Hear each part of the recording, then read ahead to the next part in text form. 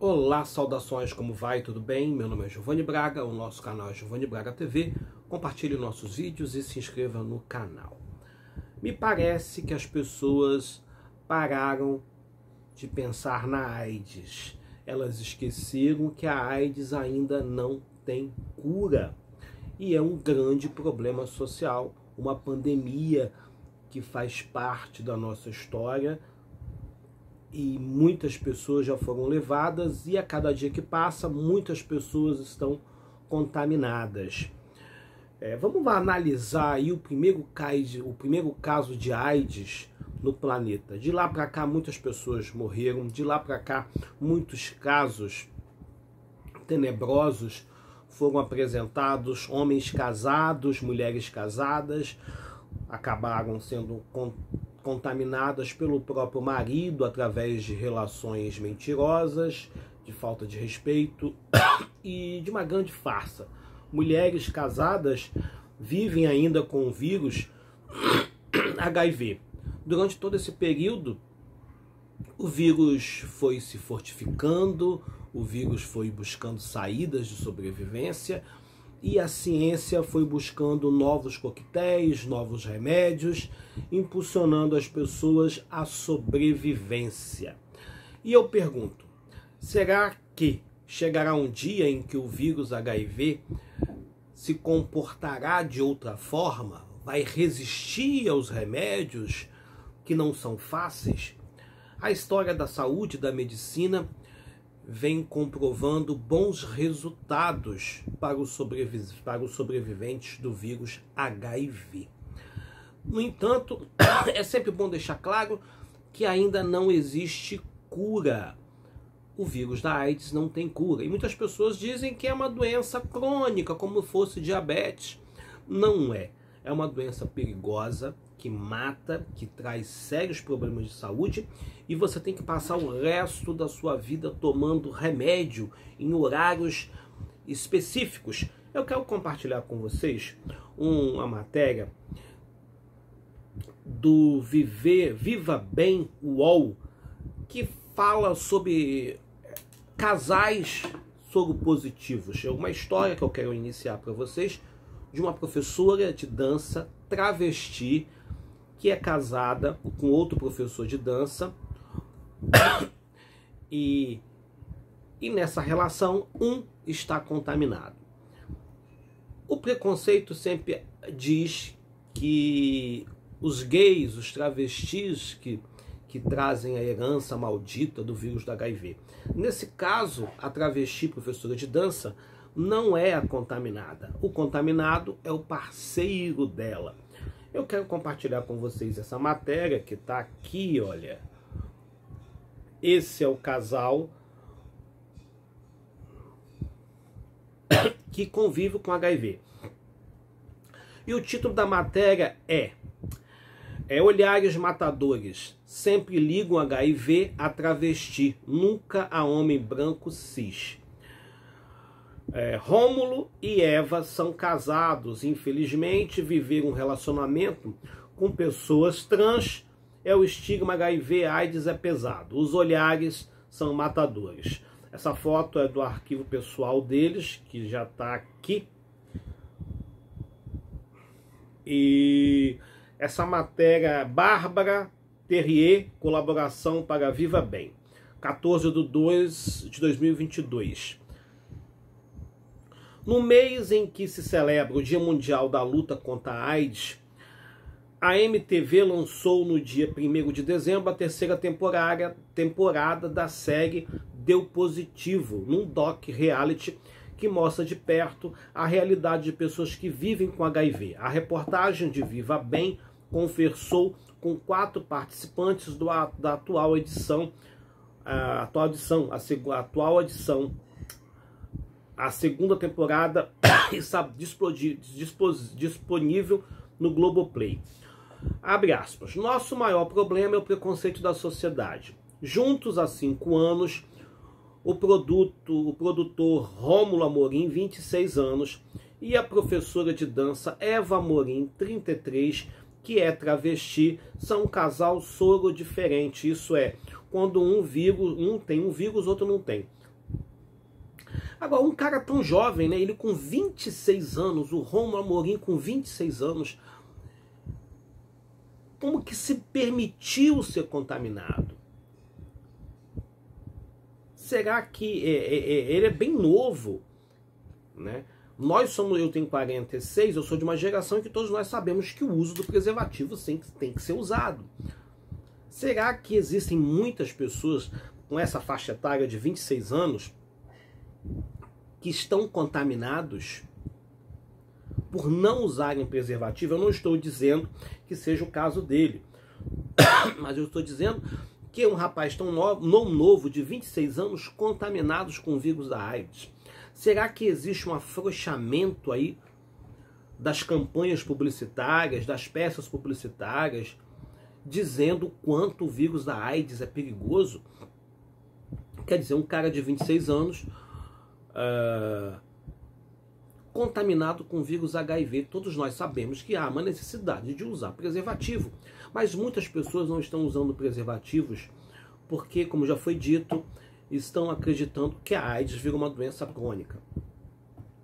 Então, o rapaz Rômulo Amorim, de 26 anos, ele é soropositivo, e a professora travesti de 33 anos não é soropositivo.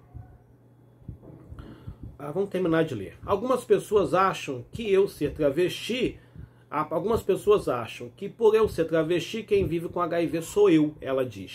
Nunca associo a um homem branco cis, já passamos por situações assim.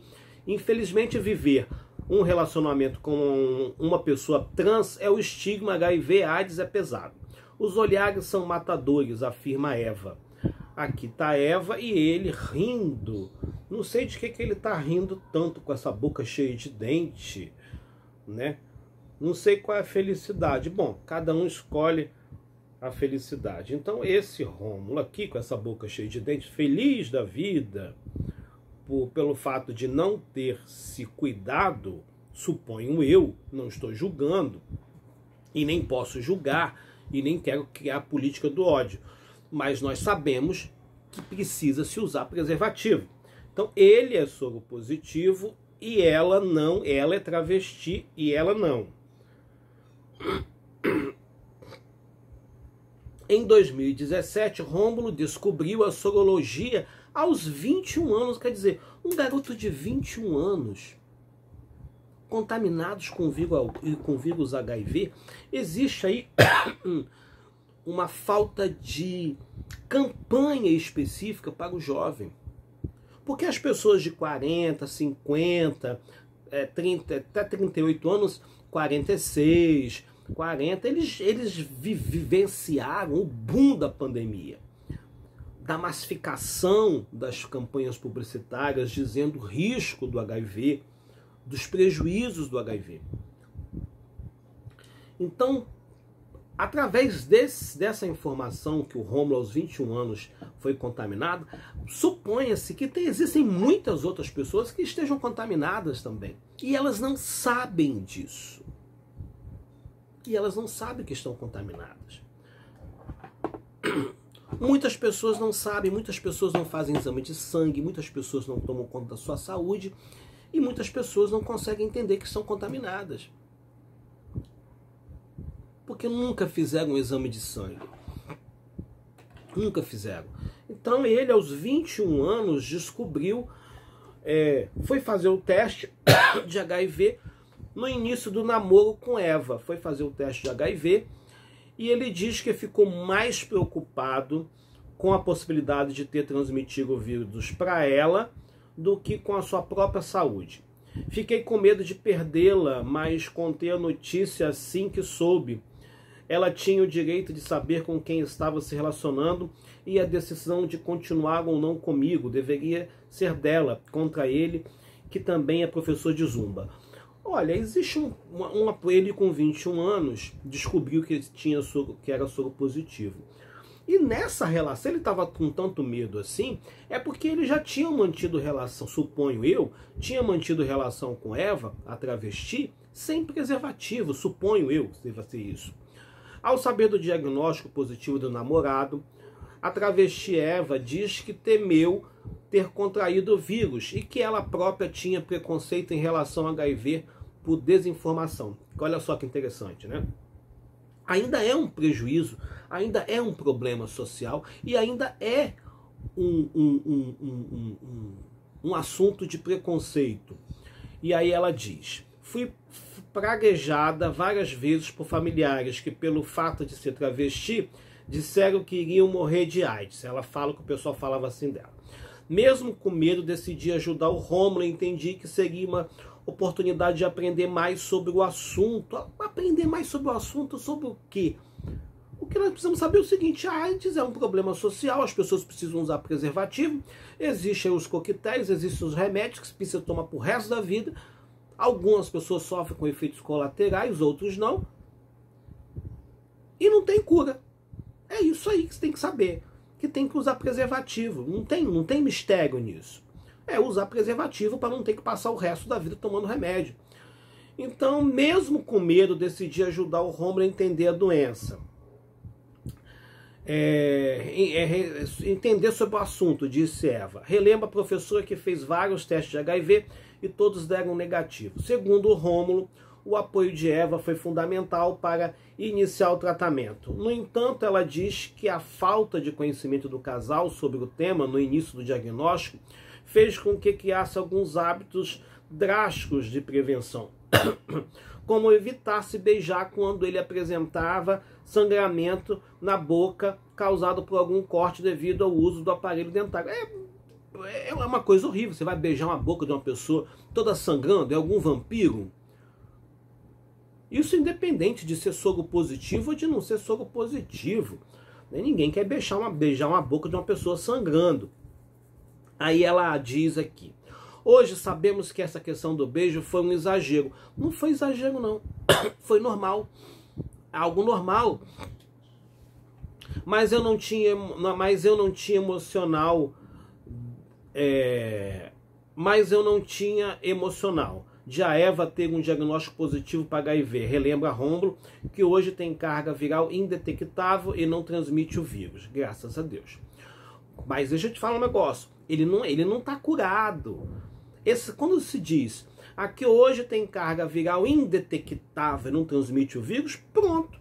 Todo mundo vai achar que tem cura. Todo mundo vai achar que é uma maravilha. Que se contrariou, que ele está curado. Ele não está curado.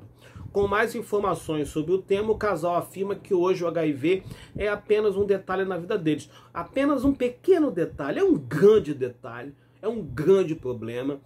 E da forma que vocês estão tratando esse assunto, vocês estão impulsionando as pessoas a acreditarem que o vírus HIV é fácil de resolução. E não é um problema assim, não é um probleminha, é um problemão. É uma coisa séria que não se tem cura.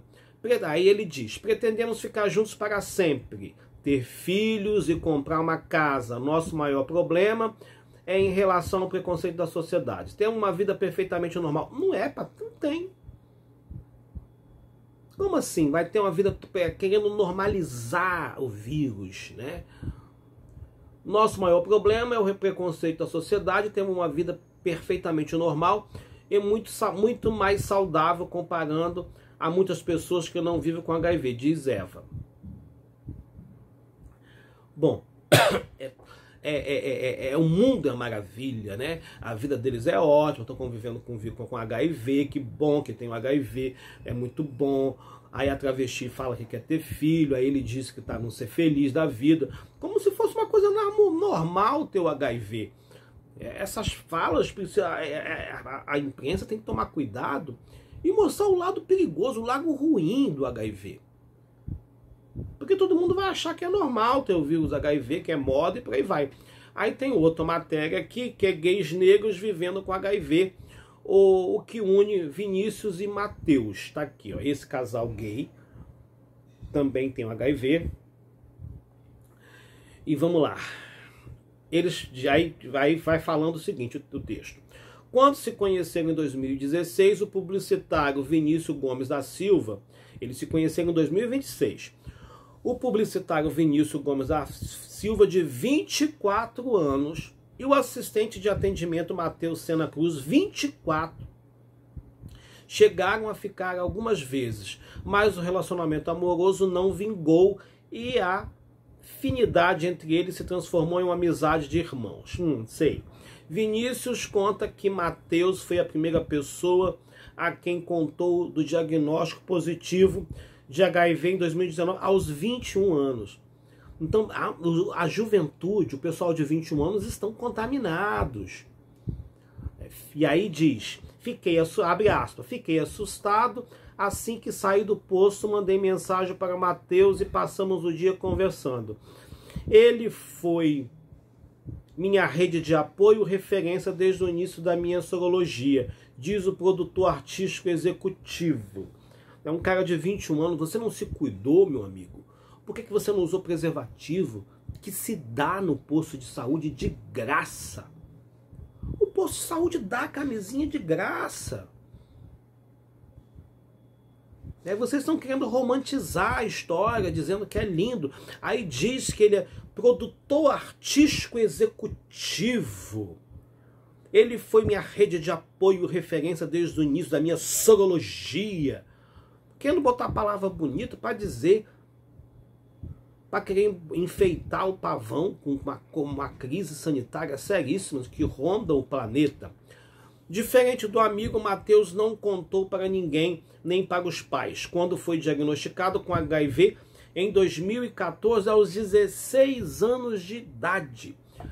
Sentiu um soco no estômago, não esperava. A escola tem que fazer uma campanha preventiva, falando sobre o HIV. Os jovens, os adolescentes estão se contaminando pela irresponsabilidade, pela burrice, pela imaturidade, por não saber conhecer o seu próprio corpo. A escola precisa ter esse papel. Se o professor não quiser falar sobre isso, porque hoje em dia está tudo muito moralizado, não pode falar, chama um médico para dar uma palestra dentro da escola para falar que a AIDS ainda mata, que é um problema. Então, aqui, depois de um tempo, no entanto, o jovem passou a falar abertamente sobre a sua sorologia no seu ciclo social e nas redes sociais, ao entender que só assim poderia se ajudar e auxiliar os outros que viesse a ter a mesma condição que ele. Você é um péssimo exemplo, porque você aos 16 anos pegou HIV e agora não se cuidou.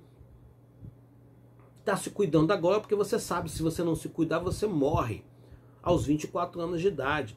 Segundo Vinícius, a amizade dos dois se fortaleceu na troca de experiência quanto gays negros vivendo com HIV. Somos atravessados pela sorofobia, racismo, sim, e homofobia. Muitas vezes somos vistos como ameaça. Ainda existe o medo de se relacionar com pessoas positivas. Mas é claro, meu Deus, é normal as pessoas terem medo do HIV. E tem que ter medo mesmo. Não discriminar as pessoas que estão doentes. Não podemos. Mas o medo tem que existir, porque o medo impulsiona o uso de preservativo, coisa que vocês não fizeram aos 16 anos e nem aos 21 anos de idade, porque não tiveram medo. Vamos lá. Também entendemos que o racismo faz parte da manutenção, depende da minha idade. Sim, claro, o racismo está presente. Eu também já fui vítima de racismo. Os acessos ao serviço de saúde e métodos de prevenção não chegam na mesma forma para todos, sendo mais difícil para pessoas pretas e periféricas, afirma o publicitário. Com 6 anos de amizade, Matheus diz que é muito bom se sentir escutado e ter alguém para conversar que entende suas questões. A gente tem um ao outro, comenta. Aqui estão os dois jovens que vão viver o resto da vida tomando remédio. De acordo com eles, ter com quem trocar informações sobre a rotina de consulta... Olha só. De acordo com eles, ter com quem trocar informações sobre rotina de consultas, vacinas, cuidados, angústias, alegrias e tudo que cerca as pessoas que vivem com HIV faz toda a diferença para o tratamento, para lidar com o vírus e principalmente para a saúde mental. Mateus diz que atualmente sua maior preocupação em ser alguém com HIV é em relação às políticas públicas e os cortes de verbas do governo federal nos programas de combate ao vírus. Quero me cuidar, me tratar e ter uma vida saudável, porém depende do SUS. É isso aí, depende do SUS. Então é por isso que as pessoas não devem se contaminar, porque o SUS um dia vai explodir. Não vai ter dinheiro para comprar remédio para todo mundo. Então não vai confiando pro resto da vida no tratamento público, porque não vai ter condições, um dia explode isso. Então se cuide, use camisinha. Já para Vinícius, lidar com a estigma ainda é um dos maiores desafios. A forma como a maioria das pessoas enxerga o vírus é quem vive com ele é retrógrada. Graças à ciência tivemos avanços na prevenção e no tratamento, mas o vírus, o social que impera no imaginário das pessoas precisa evoluir. Não, é isso aí. Transou sem camisinha, o Vinícius, é AIDS. O Estado tem um papel importante nessa desconstrução através de políticas públicas, educação sexual nas escolas, campanhas midiáticas, informação de modo geral. Sim, mas para fazerem as pessoas não se contaminarem. Como você se contaminou com os 16 anos de idade, como o outro se contaminou aos 21 anos de idade.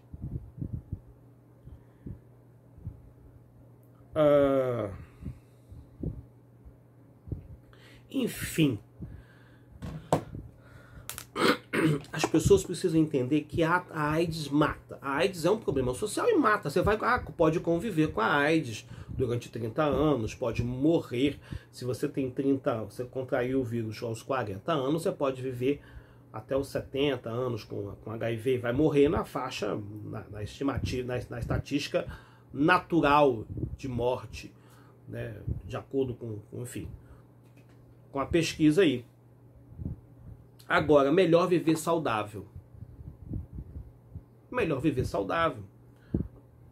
Do mesmo jeito que a gente tem que praticar exercício para não ter colesterol alto, se alimentar bem, para não morrer com colesterol alto, com as veias entupidas, essas coisas todas, diabetes, esses excessos, nós precisamos controlar tudo isso. Mas o HIV, uma das maiores formas de contrair é através do contato sexual. E todo mundo sabe disso. Todo mundo sabe disso. A diabetes, a pessoa vai ter diabetes porque está comendo um bolo, um bombom tal, e vai acreditando nisso, mas a AIDS é diferente. A AIDS é um contato direto com o outro. Nós sabemos que tem que usar preservativo. E agora, com essa questão do Covid, nós sabemos também que não podemos nem beijar na boca do outro. Novas doenças aparecerão na Terra. E eu penso empiricamente que o vírus vai construir novas formas de sobrevivência. Chegará um momento em que os coquetéis, os remédios, não serão o suficiente para combater o vírus. O vírus é algo vivo. É vivo. E para ele sobreviver, ele vai buscar novas formas de sobrevivência. Ele vai buscar outros caminhos para sobreviver. Ele vai se alojar em outros espaços, de outra forma, combatendo esses coquetéis, essa medicina fantástica, essa ciência fantástica. Não estou sendo negativo e nem sou pesquisador, nem sou cientista, não sou biólogo. Enfim, imagino, suponho isso. Enfim, AIDS mata. A AIDS mata. Você tem que fazer exames de rotina, sempre, umas 2 vezes por ano. Faz colesterol, HIV, hepatite, VDRL, urina, ácido úrico, HP, enfim, colesterol. Eu faço esses exames em 2 meses, em 6 meses, para ver como está meu colesterol, para ver como é que está meu ácido úrico.